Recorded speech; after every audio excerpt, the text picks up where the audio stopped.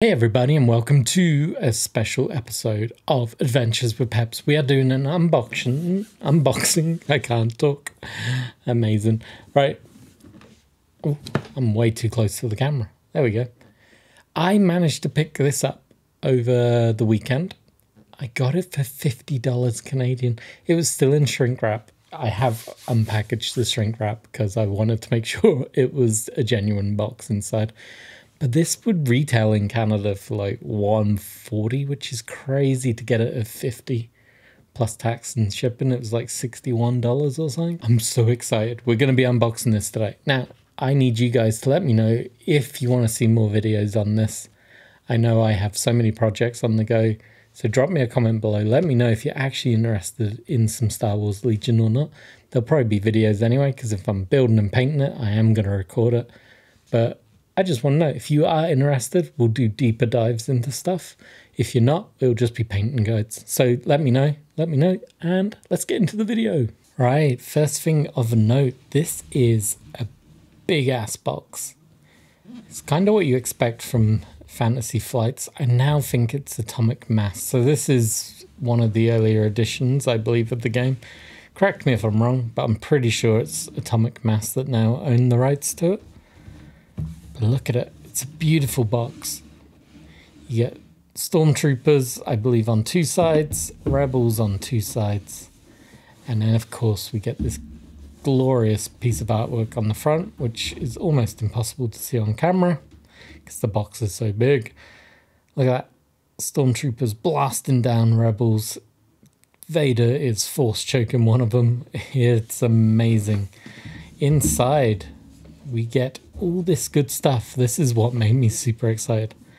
There is 33 plastic miniatures in this box. Now, as I mentioned, I got this around $61-ish.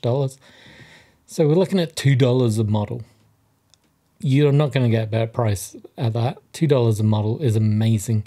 Plus we get 8 barricades, a ton of dice, and a load of other stuff. So let's get into the box. This came really quick. I bought it on my secret Poshmark site that I've been enjoying quite a lot of late. I cannot get the lid off. And this came like 2 days later. It was so quick. The shipping on this was amazing.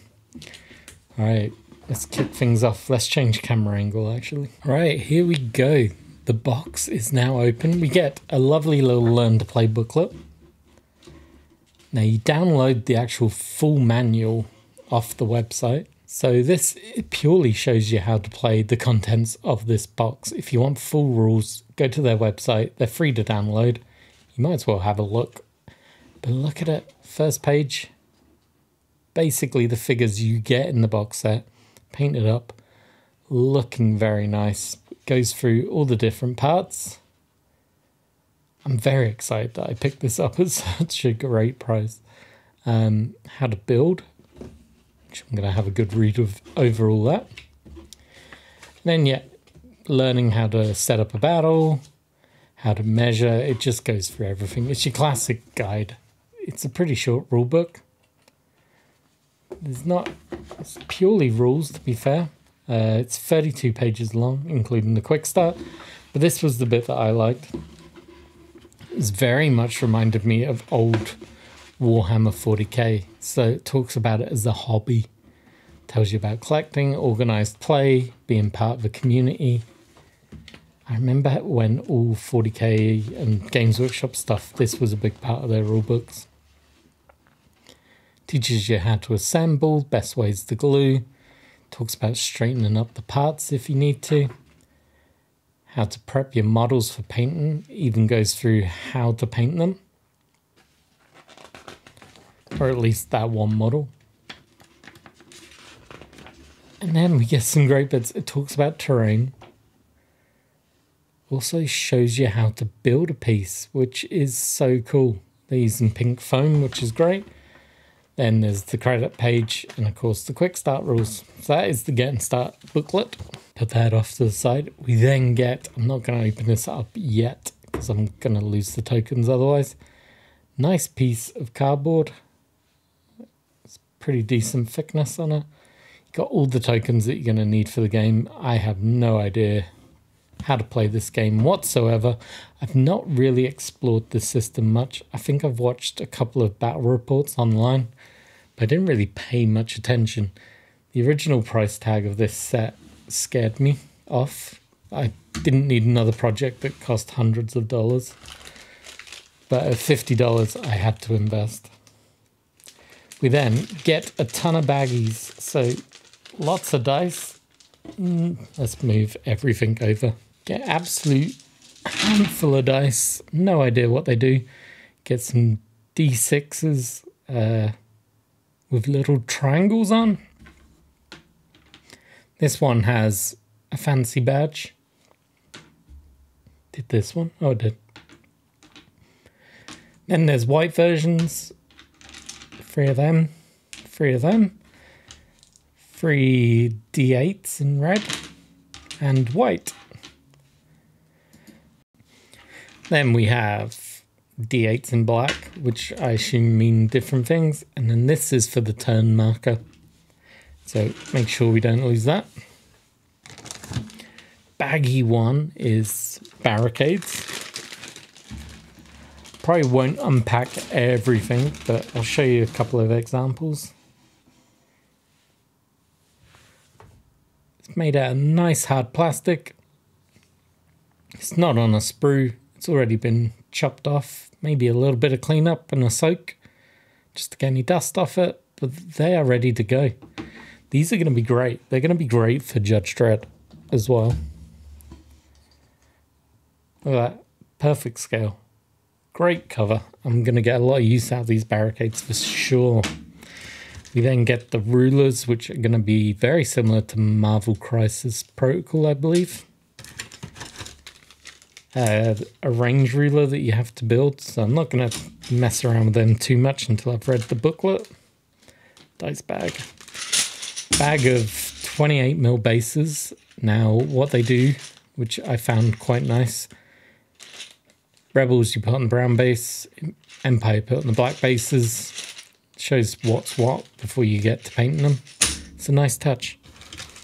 Vehicle bases, so we got 1 big base which is for the Rebels, and then 2 littler bases for the Empire speeder bikes.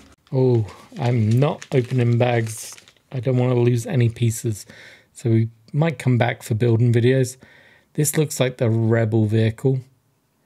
Pretty much you get everything in a bag, so you know what pieces you got, and they have a great little plug system. So there's only one way to build them, which makes life very simple. Oh, I was like, these look fragile, but it's the speeder bikes. Look at those spindly arms at the front there. No pilots in the bag, just the bikes, so they're probably in another bag. Oh, here they are. Got it's the scout troopers in that baggie. And then this must be everyone else. It's a giant bag of bags. 2 clear flying bases. And then the characters. So we'll open that one in a minute. Let me just clear out this box. I think that is everything out of the box now. Let's see what we got here. We'll finish up with the cards because they're probably the prettiest looking.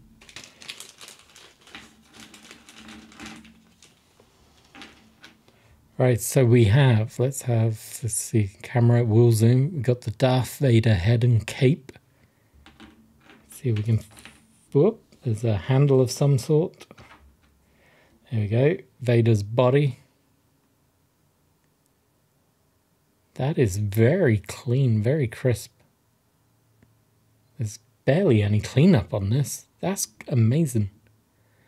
I am very impressed with the quality. Let's have a quick look at the plug. There's probably only one way it can go in. I won't push it in too hard. Gives you an idea of what he's going to look like.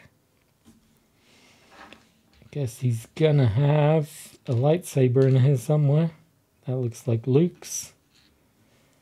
Like I said, I'm not going to glue these yet because I want to see how they go together. The plastic's a bit interesting. It feels like, it feels good quality.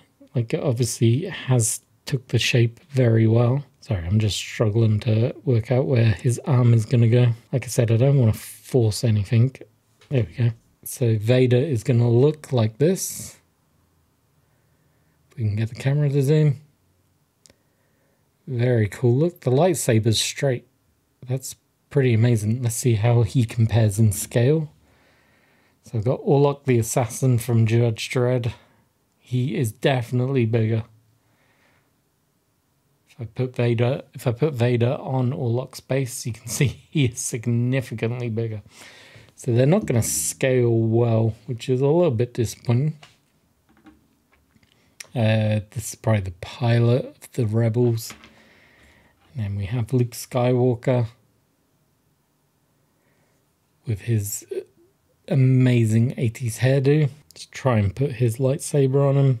He's going to need a little cleanup by the looks of things. Don't think he goes together as well as Vader did, but we'll work that one out at some point. So yeah, that is the miniatures, or at least a good representation of them. Make sure I don't lose any parts. And then all that's left to go through quickly is the cards. I'm going to try and keep this a short video. What do we got? Right, we got some random cards that I don't know what they do. Ambush, they got glorious artwork on them. Looks like it's all themed to the Galactic Rebel era. This is probably, for me, the more iconic trilogy. If I can get my words out. It's the classic one. It's the one I grew up with. Some mission cards, deployment rules by the looks of it. And then stat cards, maybe? I'm going to say they're stat cards. Very nice. Look at the artwork on them. I love it. So I guess use them to represent your forces. And then there's equipment cards as well. So that is it. Let me know if you want actual more in-depth videos for this, and I'll see what I can do. This isn't going to be a big part of the channel in any way, shape or form. I am going to work my way through all this stuff, so you probably will at least see painting videos. But let me know if you want how to play rules done or anything like that explained, and I'll see what I can do. Otherwise, I do appreciate you stopping by. Make sure to drop a like, subscribe, all that good stuff, and I'll see you again very soon. Bye-bye.